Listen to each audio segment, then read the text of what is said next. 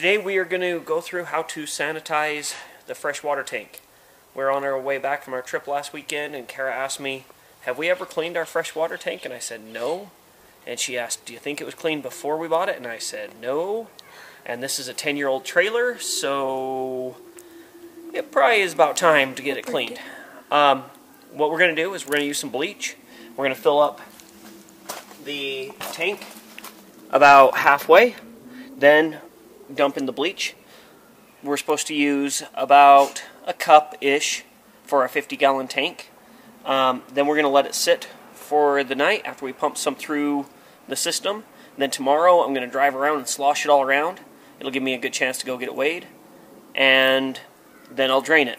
And I'll refill it. Make sure nothing smells like bleach. If it still smells like bleach, I'll slosh it around some more and drain it again. But let's get to the process.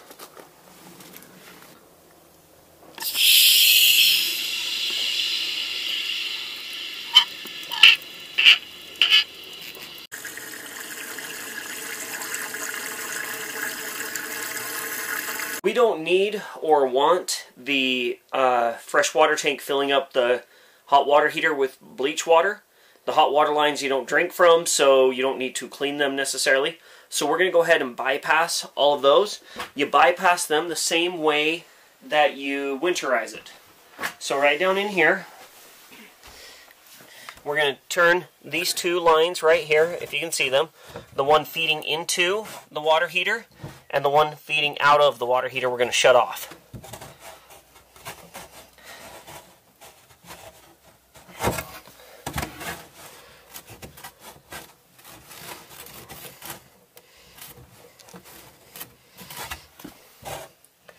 Then we're going to open up the bypass valve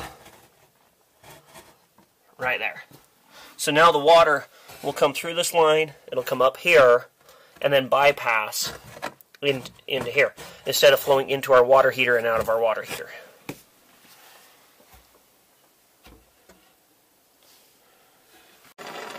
We've already pre-measured our bleach. We have about a cup here, just maybe a little bit over a cup. And because our fresh water tank's up here and I don't have a funnel long enough, I'm just going to fill it into this water bottle and dump it in from the water bottle without getting it on my clothes, hopefully.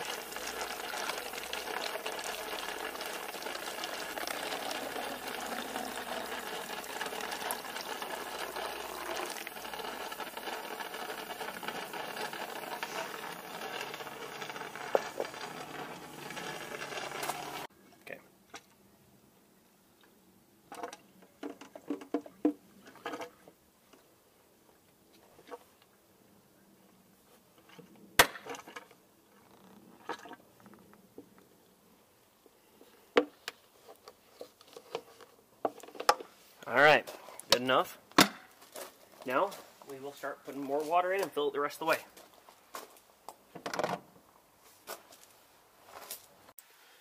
We're going to turn on the pump, pump some water through all the lines, and then we'll let it set for a while.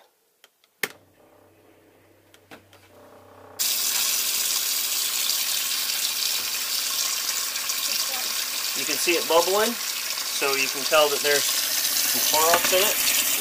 Run some down through the toilet as well. Won't hurt to have bleach in that.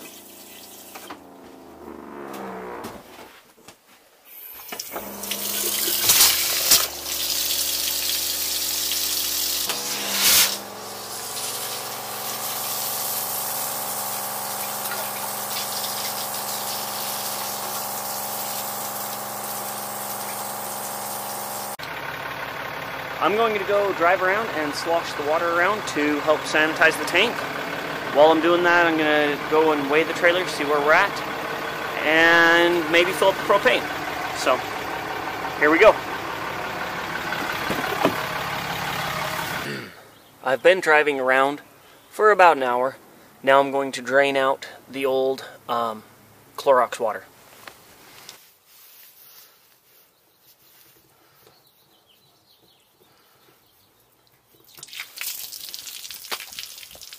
Alright, so the trailer's finally done draining.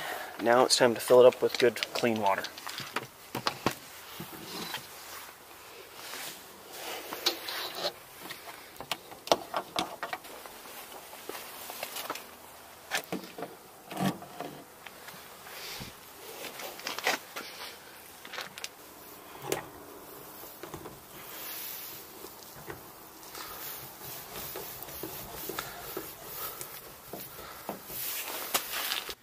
I had turned off the hot water heater bypass earlier, so it's now time that I turn that back on.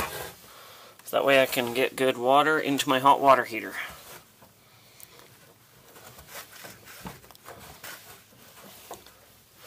Okay, so turn that one off.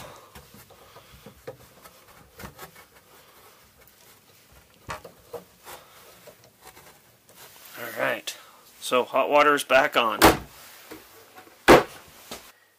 The fresh water tank's full, so now it's time to flush the lines and make sure we got all of the Clorox out of it.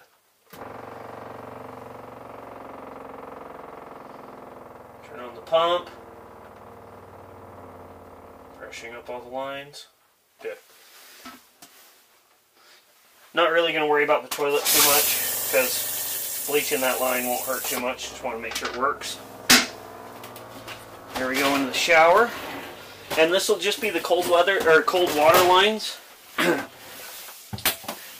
This will just be the cold water lines because we turned off the hot water lines.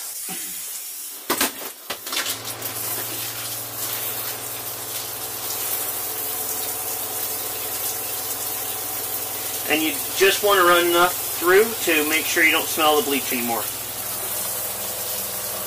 I can still smell bleach. Just going to let that run while it runs the bleach out of it. While that's doing that, I can also get the sink going.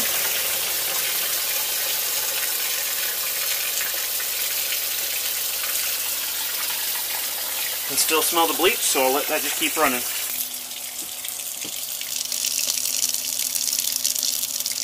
Run it through the sink as well.